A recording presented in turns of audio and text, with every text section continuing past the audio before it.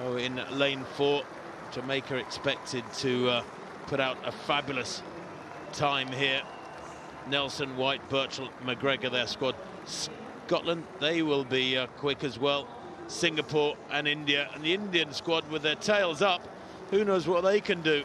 On paper, they may qualify, but frankly, with the advantage of some fabulous results bolstering their spirits this morning by other members of their team, we may see India outperform themselves here.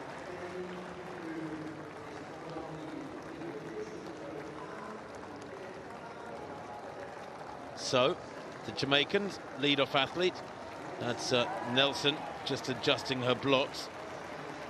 England took gold 4 years ago on the Gold Coast ahead of Jamaica, and Nigeria in third.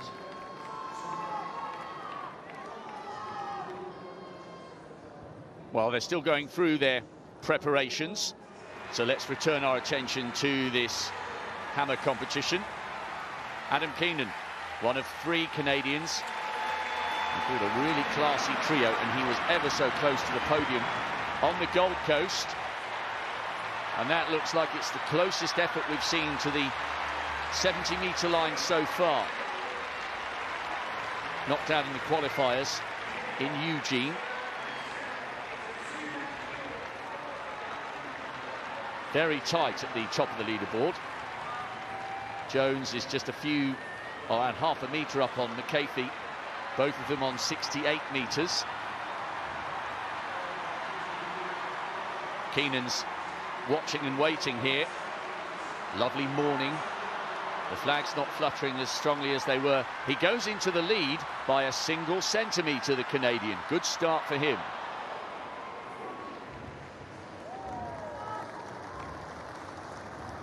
Meanwhile, the women getting ready for the first of the 2 semi-finals, top 3 in each going through to the big showdown.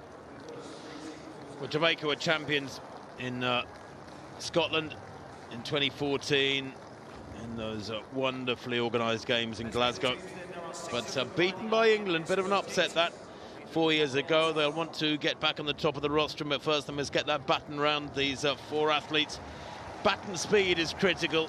The changeovers need to be smooth, and you can quite often in relays get a squad of moderate talents defeating a squad of super talents if the changeovers are strong. If you can maintain baton speed through keeping it really smooth changeovers, then you can quite often get some rather strange results. Here's the lead-off athlete for the India, Chand. She'll hand over to Das, then Nanda and Iraji. On the outside, they can focus on their own job. The Indian record, 43.37. Singapore go in lane 6. Pereira will hand over to Zaini, then Chandran and Liu. In lane 5, Scotland, always good carriers of the baton at the Commonwealth Games. Matheson, Rees, Malone and Spence, their quartet. The Jamaicans, well, they start as favourites here, surely, with Nelson, White, Birchall and McGregor making up their foursome. Their national record, 41.02. In 3, Azapani, Richard, Sifuna and Wingfield. Here is the Maltese quartet, and the lead-off runner, Azapani. She'll hand over to Richard, Skikluna and Wingfield. And then the Maldives on the inside with Hussein, Mohammed, Hassan and Mohammed again making up their foursome. The first 3 automatically make the final, plus the next 2 fastest across the 2 heats. Well, the second fastest time ever is by Jamaica. That was last year at the Olympic Games, 41.02. Only the USA have ever gone under 41 seconds. Anything down in the low 42s is very, very crisp. And in fact, only Jamaica have been down there. The Scottish record, for example, 44.35 is the Scottish best this season, 44.35. The first of 2 heats in the women's 4x100 metres. Then the first 3 teams go through by right to tomorrow's final. Maldives in 2, Malta 3, Jamaica going 4 in the yellow, Scotland in 5, Singapore 6, India 7. Away they go, and already Jamaica making up ground on Scotland. Centre of picture. Jamaica almost up alongside Matheson of Scotland. It's been a brilliant leg from Nelson. A safe changeover, not a fast changeover from the Jamaicans. The Scots pretty much matched them, but down the back straight, the second leg runner from Jamaica moving really well at the moment. That is White. She hands over. That was a good changeover from the Jamaicans. Scotland in second, going really well. On the outside, India going pretty well too. It's Jamaica from India at the moment. India having a really good run here. Their backs are up as Jamaica take it over on the final leg. Down the home straight, looking really strong. It's McGregor now, storming away with this. That's an 8 or 9 metre winning margin. India comfortably second, Scotland in third. And a really close battle for the fourth places there, but 43-66 by Jamaica there. Well, it was a safe squad that got it round well enough. Let's hope there are no red flags and that all the changeovers were good for every team. But that was a huge winning margin and an equally huge gap behind India, Rob. Yes, Scotland getting the best of that battle for the third spot. Wingfield was finishing very quickly for Malta on the anchor leg. The Indians had a very sluggish changeover from third to anchor, but how well did they go down the back straight? They've taken second. Scotland have gone through by a couple of tenths of a second. Singapore and Malta very, very close behind, but we will see the Scottish quartet in the final.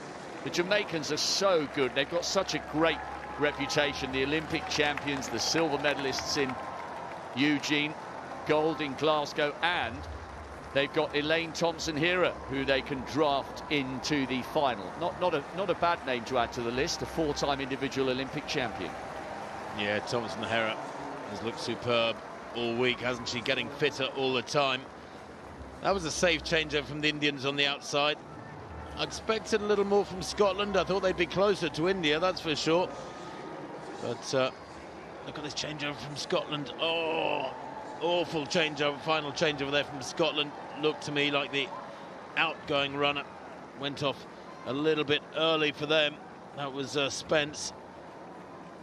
Indeed, they're only just ahead of Singapore, and you'd expect from a well-drilled squad like the Scots a bigger margin. But they are through safely. Sorry, Rob. Yeah, so Jamaica, good, the India Jamaicans. and Scotland. So good, the Jamaicans. You could see Spence coming under a little bit of pressure there for that third spot with the fast finish of Wingfield from Malta. Watch this last changeover for the Indians, just on the left of picture. Took them a while. Can't quite see her, and also, as you said, it was a little bit sluggish from the Scots, but poetry in motion, the Jamaican quartet, and they will be smarting after finishing second to the United States in Eugene. But despite the fact that we've got great teams going in the second of the heats, England as the defending champions, the Jamaicans would surely line up as the joint favourites at least. And England, well, they've swapped victories at the Commonwealth Games with Jamaica. The last four editions have gone Jamaica, England, Jamaica, England. Jamaicans, of course, as Rob rightly pointed out, can break through by right. Scotland, a PB there, 45-39. I'm not sure that is actually correct. Singapore, Malta and Maldives, not automatic qualifiers. Singapore and Malta may go through. We'll have to wait and see.